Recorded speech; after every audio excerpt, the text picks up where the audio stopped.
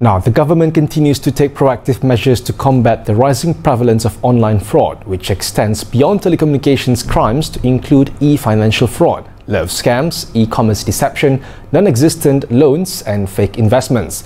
Minister in the Prime Minister's Department, Law and Institutional Reform, Datuk Sri Azalina Uthman Said, emphasised that this initiative prioritises banking data security, which has become a critical concern.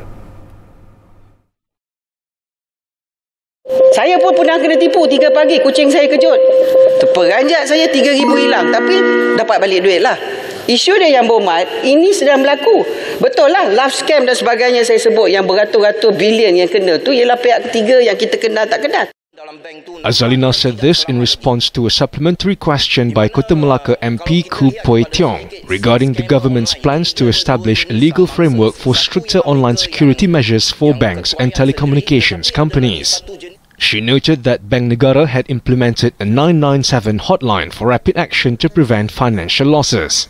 Azalina also assured that the government would introduce online crime legislation after the budget to facilitate discussions on various related issues. This aims to provide a more secure environment for financial transactions and protect consumers' funds.